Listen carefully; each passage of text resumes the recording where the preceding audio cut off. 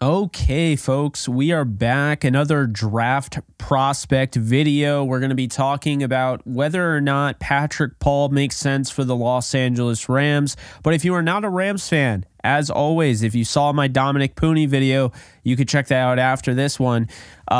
Definitely be sure to stick around because I'm going to give you my full report. The evaluation is in. I am done scouting Patrick Paul, so I'm going to give you my thoughts on him. Before we get into it, be sure to like, subscribe, and comment. Follow me on social media at JKBogan at any point if you enjoy this video and you haven't already.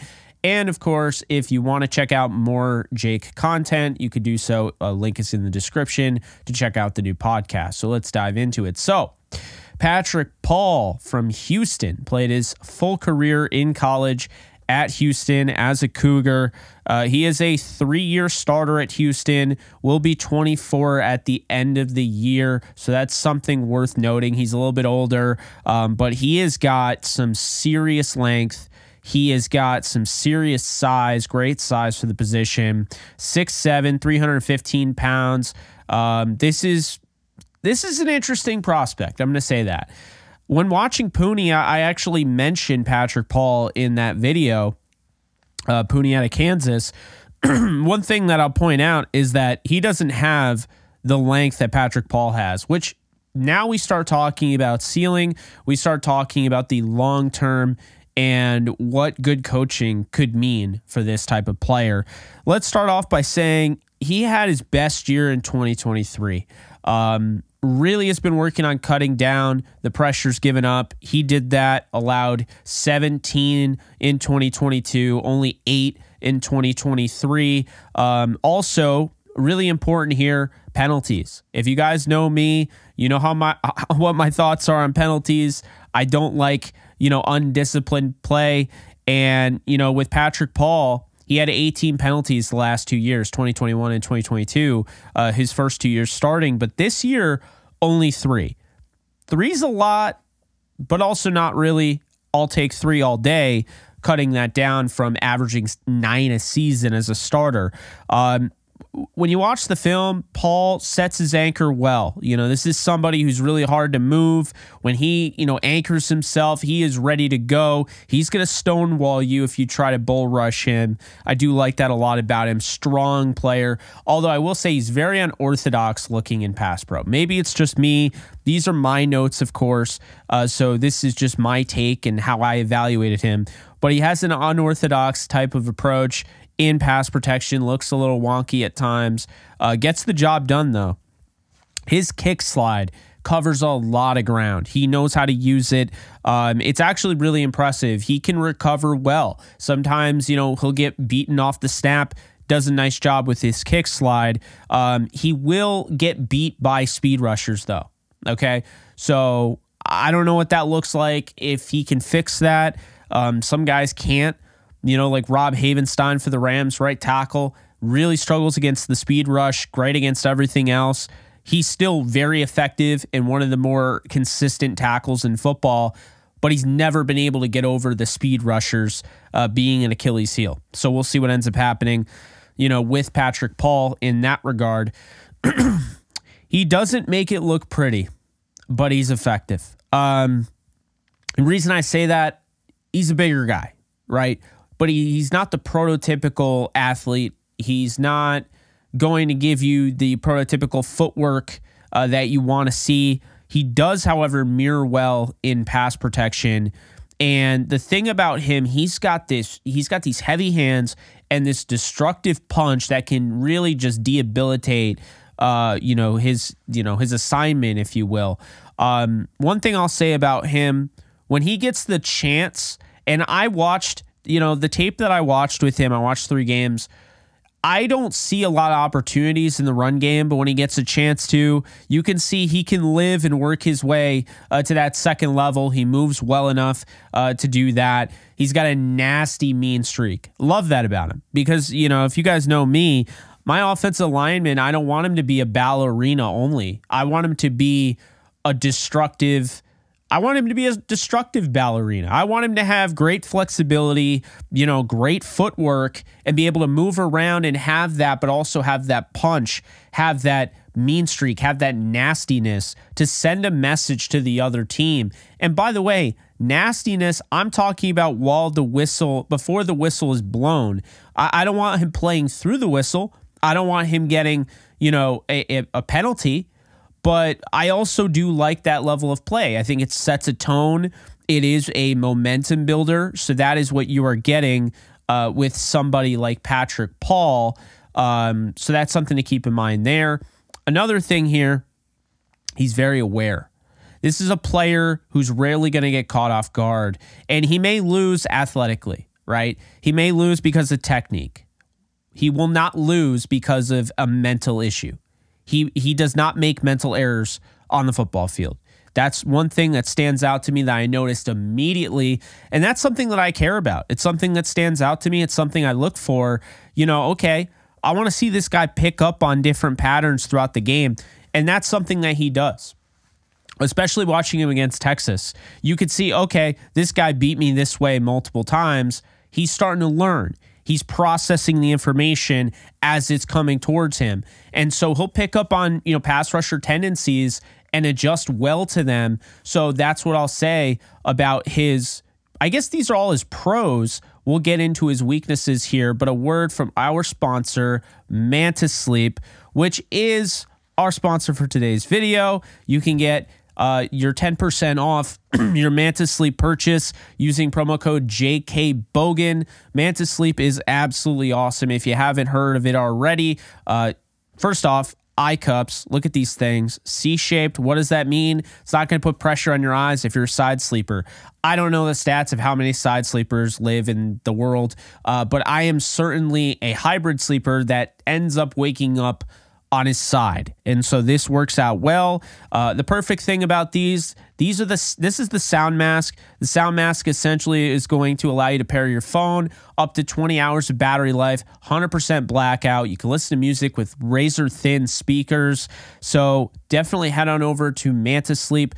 The link is in the description. Use promo code JKBogan to get your 10% off. And now back to the video. So we're talking about weaknesses now with Patrick Paul because we talked about the good things. I want to know about some of the bad, right? I mean, if you're selling me on something, I need to know if I'm living in this house or this apartment. I want to know the good things, but I also need to know what are the cons here? What am I getting? If I'm buying your house, what does it not have? What do I need to add? This is what we're talking about with Patrick Paul. So weaknesses here, he's hesitant in the screen game, needs to show more suddenness. I saw this immediately, okay? They run a lot of screens, Houston does. There's a lot of passing. At least in the 3 games that I watched, there was a ton of passing, not a lot of running the football. And when I watch him, he just doesn't get out there quick enough. Man, you are the convoy. I want to see him take more ownership in that regard. And it's not even necessarily ownership, and it's definitely not a mental error. I think he's slow out of the gate. He doesn't have that quick first step that we have with Pooney. Sometimes he does, sometimes he doesn't. He's inconsistent with that. I want to see him get more consistency there, as well as with his footwork. Inconsistent with his footwork. He needs to improve in that regard. He wasn't asked to run block as much as the others in the draft at his position. That's a weakness. Okay, that is a weakness. That's something to keep in mind. He tends to leave himself open for the easy block to be shed. Okay, this is important here. Okay, because he dips his head. He takes himself out of, his positioning, and he's easy for somebody to shed that block, to get by in the run game, and to make a play on the ball carrier. So that's something to keep in mind. Doesn't have the flexibility that you want necessarily. Would like him to be a little bit more flexible. He's more of a just bowling ball type, and his hand placement is very inconsistent. If he can work on these things, he's going to be really good. So before we get into the final thoughts and the overall grade, let's talk about PFF, because a big thing about this year with my with my film review and my evaluations is I'm also using PFF grades. I'm using the stats, things like that. Things that I didn't use before, I'm trying to use them both. Why not? Let's paint the big, broader picture here. Number 1 graded pass protector according to PFF. I think that checks out to an extent. If I'm being honest with you, PFF is man-made. It is not perfect. People are not perfect. So this is also subjective. However, I will say, I would say he's probably top 10. Very, very good pass protector, excuse me. But I think the thing that is important here is when you're talking about prospects, it's not always about what they did in college, right? That helps. It matters. The film matters. It's like I like combining them both, but I also realize that the stats don't mean everything and the film doesn't mean it. You have to combine them both, really. And what I think that I'm seeing here is Patrick Paul, his projection long term, because of that length, because of that overall size and the way he's able to move around. Still a very good mover, not as flexible as what I would like, but still very good mover and everything. You talk about putting him with good coaching staff, building him up, that would help. He's tied for 51st in the run blocking game, in run block grade. I agree. I think that's where he is. I think, it's really representative of what I saw. He doesn't get enough reps in the run game to really make him effective. And I think that's something that can be worked on at the next level. Some guys struggle with it. I think he has the tools. He has obviously the strength. He has the punch behind his, pads, if you will, his heavy hands. I think he can make things happen with good coaching. So that's just a coaching thing. Then he's 9th overall of all tackles, according to PFF, that have played at least 50% of snaps. Keep that in mind. 9th overall grade tackle. That's higher than Pooney, who was 11th. I don't agree with that. I think Pooney was the better tackle this year. This is just 2023, of course. I do think he's, you could definitely say he's a top 10 tackle in college football. There are going to be guys that get drafted ahead of him because they have higher ceilings. They have more to their game. But he's 5th in pass block efficiency. He gave up 4 sacks in his career and 43 pressures in 1,588 pass protection snaps. I'm going to bring this up because my previous player that I just covered, Pooney, out of Kansas, only started 2 years. The other 2 years was at D2. So this is a guy, 3-year starter, played more reps, more snaps and everything at Houston. That's a big sample size. To only give up 4 sacks, I think that's pretty darn good. 43 pressures. He calmed down, only gave up 9 this time around, or 8. So look, only penalized only penalized 3 times this year. That's a big deal. I think when you look at the fact that he is 23 years old, going to be 24, that does matter. It factors into it. But ultimately, Paul is set up with the right coaching to be an extraordinary pass protector. I'm serious. Extraordinary. He has it all. If he gets the right coaching, Patrick Paul is going to be a behemoth in the pass protection game. However, like I said, he's going to need to improve his run blocking ability if he ever wants to reach starting level status. You can say what you will. Doesn't matter. If you have the best pass protecting tackle, but he's a complete liability to the point where you can't even play him in the run game, you don't have a starter. If Paul does put it all together with the athleticism and the size combination, you could be looking at a franchise tackle, and that leads us to the final grade here. I gave him a 7.7 out of 10 with agility, an 8.1 in pass protection, a 6.5 in run blocking, a 7.7 in spatial movement, a 7.6 in pull/trap, a 9.4 in play strength, a 7.7 in technique, 9.5 in size, 8.5 in awareness, and 7.9 in balance. That comes out to an 80.6 out of 100 grade, which Dominic Pooney was 82.2. We have him at 80.6, so he's lower than Dominic Pooney, but I do think he might have a higher ceiling because of that, that frame, the length. Pooney doesn't have those long arms, so there's a lot of scouts that feel like he might be better fitted at guard or even center. I think with Patrick Paul, he's a tackle through and through. And so I have a late second round grade on Patrick Paul. He comes in right in time to be that second rounder. If he gets drafted in the early third, wouldn't be surprised. If he gets drafted in the early second, I wouldn't be surprised. But as far as my draft grade, I'd have him as a late second rounder.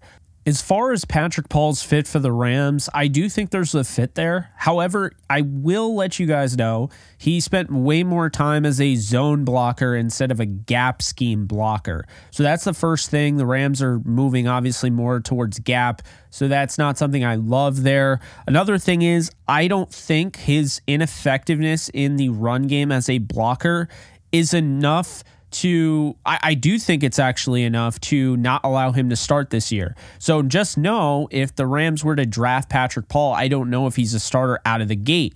If you want to look at him as like an Alaric Jackson or somebody to maybe develop, or a Joseph Noteboom, where he sits behind maybe Alaric Jackson at left tackle for a year and they develop him, or 2 years or whatever, and maybe that works. Maybe he actually replaces Rob Havenstein. I think the real thing here, though, is that he must improve as a run blocker. However, if the Rams grabbed him in the late second round via a trade down, I would be not against it. And if they got him in the third round, even better. I do think there are better tackles, but I also think that size, just the overall size factor, the 6'7", 315, the long arms, the nastiness. I think that there's enough there. Like I mentioned, if you can mold that, and the Rams have a good offensive line, coaching staff, I think you could get a really, really good player and potentially your franchise left tackle.